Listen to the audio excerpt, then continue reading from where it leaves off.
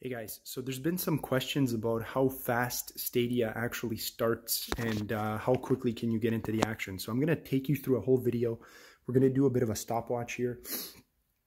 I'm going to try to keep this as honest as I can, and we are going to press this button, then hit that, and then we're going to basically stop when we get into Stadia, and then we're also going to time from the time you select the game to when you actually get into the game itself and into the action. So without further ado, let's hit it.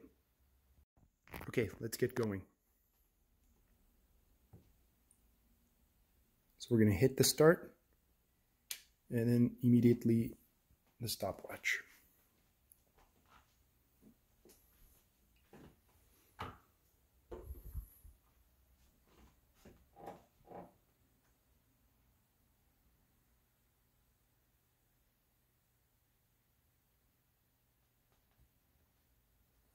Okay, so it looks like it's about 20 seconds. I didn't press it in time.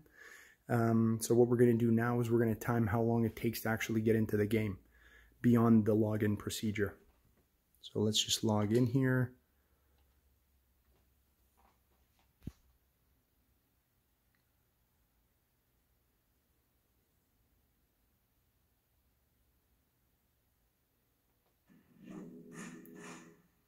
Okay, so we're going to select Destiny. Again, we're going to hit the button and then we're going to hit the stopwatch. So I'm going to try to do this as quickly as I can.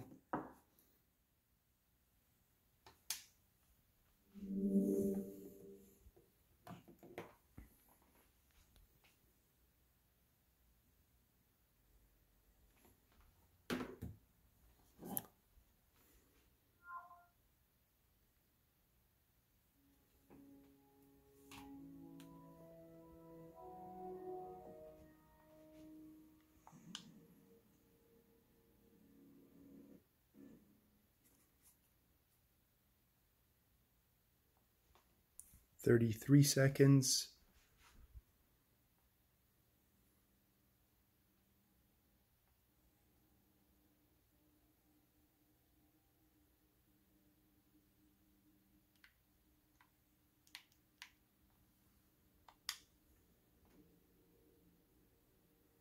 "54 seconds.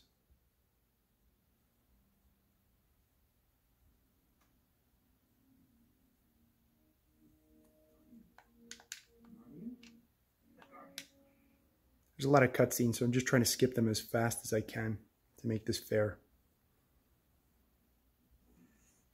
All right, and here we go. So we're in the game. So that's just shy of 1 minute and 15 seconds. I just didn't hit it in time, but we're in the game.